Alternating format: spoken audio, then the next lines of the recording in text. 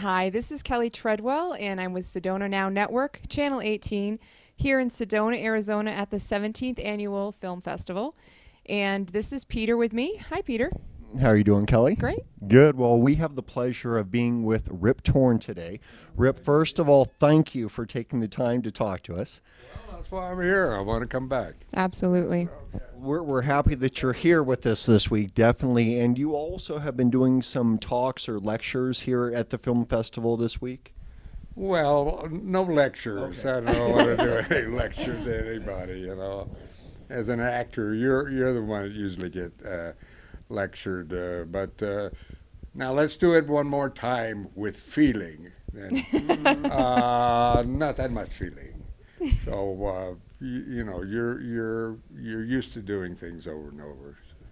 But that's why I like live theater. Once you get out there on the stage, they can't.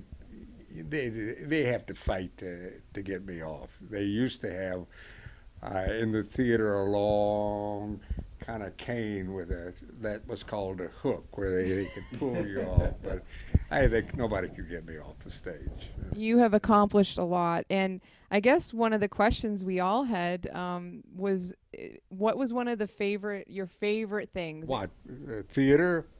Sure. You don't. You're not supposed to say bad luck to say Macbeth. When I was in with his dear mother, I went up to Stratford, England, and they still have the house there where Shakespeare grew up. Wow.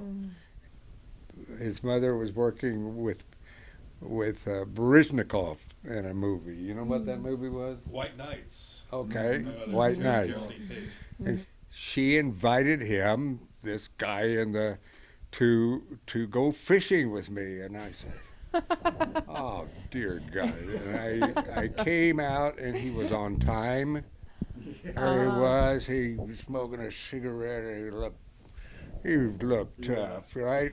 So I brought him down there, and I told him, I said, when you see those fish jumping, this is Misha, when you see those fish jumping, I said, you'll get excited, but don't run down there. I said, you got to wait to let them settle before they started coming.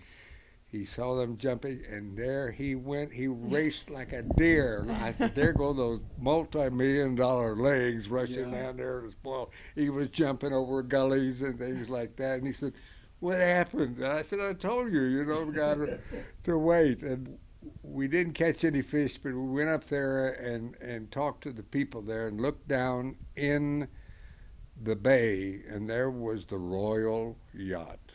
Yeah. Really, where we were fishing was the King and Queen's private hideout, and where they came to fish. Wow. So I said, here we are with the son of a Russian colonel there, and my father was a colonel, and I says, they didn't care. They were happy to see him there, and they were just like folks. Mm-hmm. Rip, I've been a big fan of yours, back from the Gary Shandling show, from, of course, the different movies, Right. And obviously Men in Black. Right. And Sedona is kind of known for its mystical side of it, you know, and also the UFOs.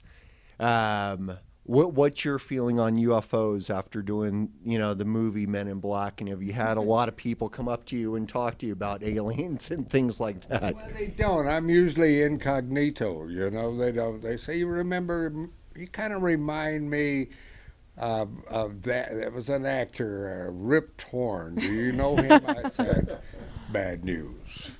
So, whatever. Yeah. They don't have to tell anything. So, well, we appreciate your time, and it's been a pleasure talking with you from Kelly and Peter here with Sedona Now Network. Thank you so much.